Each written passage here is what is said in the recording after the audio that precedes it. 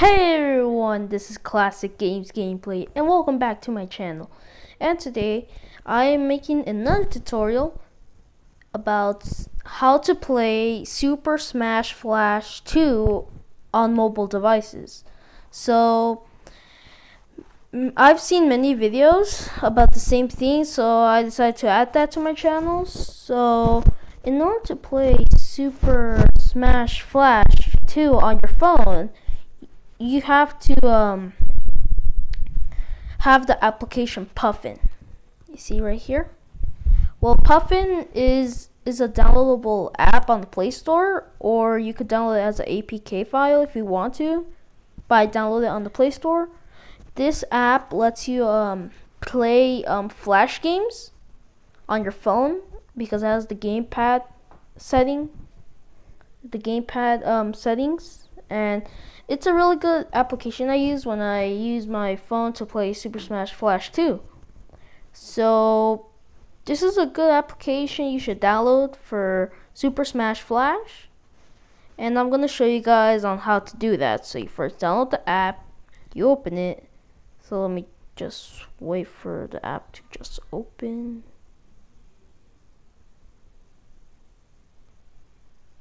Alright, so if in this application, so if you go SSF2 Super Smash Flash 2, and then if you go to the game, if you go to Load Gaming website, and then you'll be able to play the Flash game. It'll start playing, but in order to play it, because this is supposed to be only for computer, but this app lets you use a gamepad for Flash games. So let me put this way.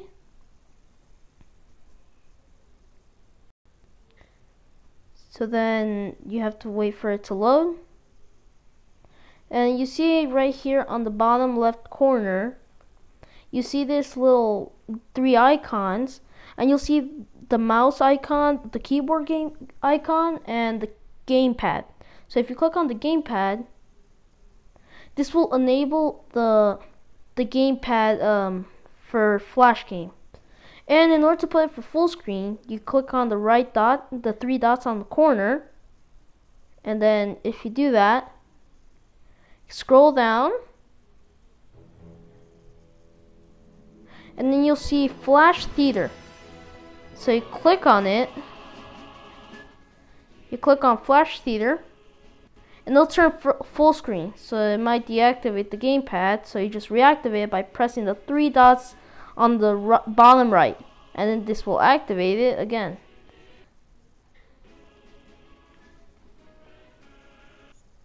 There you go.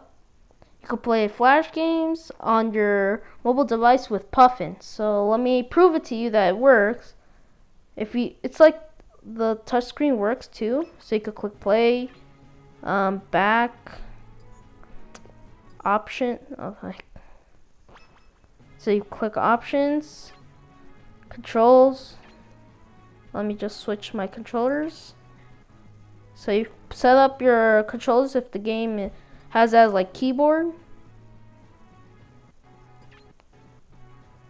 and it's kind of laggy. It depends on which phone you have. So special, it might have a different button settings. So if you click on the setting wheel on over here or right here, it will say tap the button to change its key mapping. So you could change it to a letter, a number, a function, or whatever you want. Grab.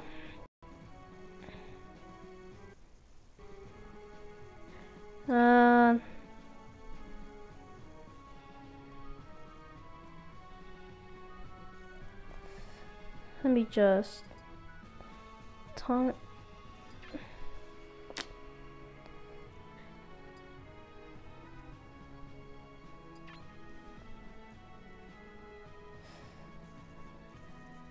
It just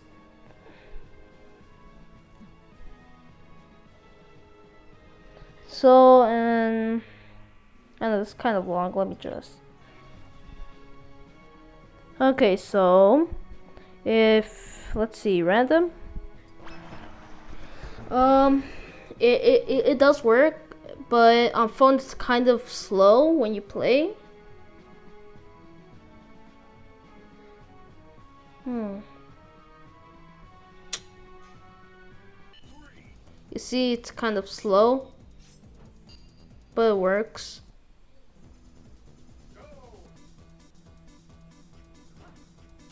For you guys, it's kind of laggy because. Oh no.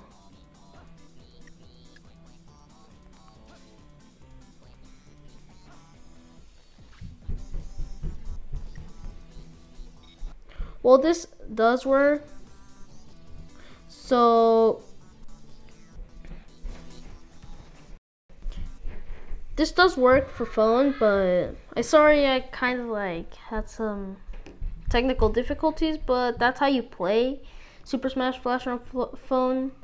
Puffin is the app you need, so don't forget to download that on Play Store. So thank you so much for watching. I hope you liked this video. Please like, subscribe, comment down below if you want me to make any other tutorials or any other ideas you have, guys. Just give me them in the comment section.